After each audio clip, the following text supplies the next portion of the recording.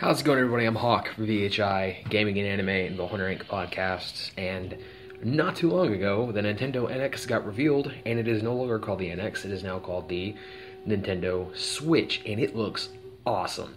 Some people say it looks a lot like the Wii U, but to me, it doesn't. It does have the gamepad, but unlike the Wii U, where you had to keep it in the same room, or keep it nearby the Wii U console, with the Switch, you can take it anywhere. In the trailer, it had the guy on the plane in a completely different area, and then back home playing the Wii U or the Nintendo Switch on the pad itself. The controllers are the buttons and the joysticks. They come detached from the pad and the controllers. You can use them individually. There's two of them on the controllers. You can use them individually for multiplayer if you want. They are a little small, but that's fine. They're not insanely small.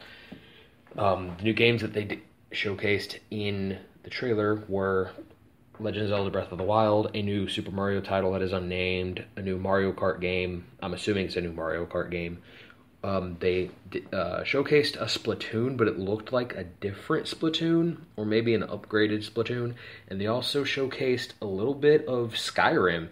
So it's like they're gonna port Skyrim over to the NX, and it looks like the remastered version, but obviously, no news if the mods will make it over there. I'm not sure if they will or not. Knowing Nintendo, probably not, but that's fine. I don't really care about the mods on the NX or the Switch. It looks really fun, and they are using cartridges. That is a thing that is being implemented.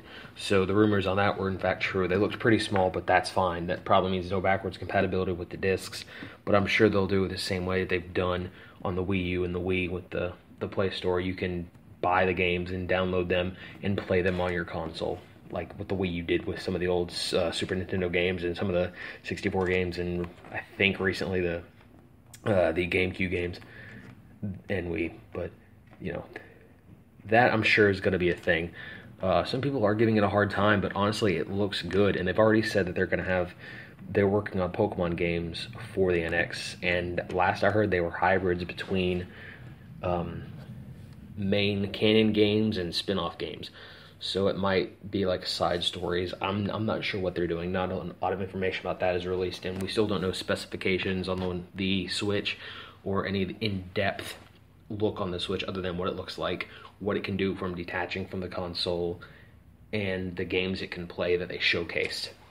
The multiplayer looks pretty good. It looks easy to comprehend. Online multiplayer, I'm guessing, is going to be easy to do, easy to figure out. But, you know, that's pretty much all that they've really showcased for now. The more information they release, we will definitely bring it to you guys. We'll talk about it more. We'll have probably in-depth discussions on the podcast this coming up Saturday, so be looking out for that. So, guys, until then, I'm Hawk, and I'll see y'all later.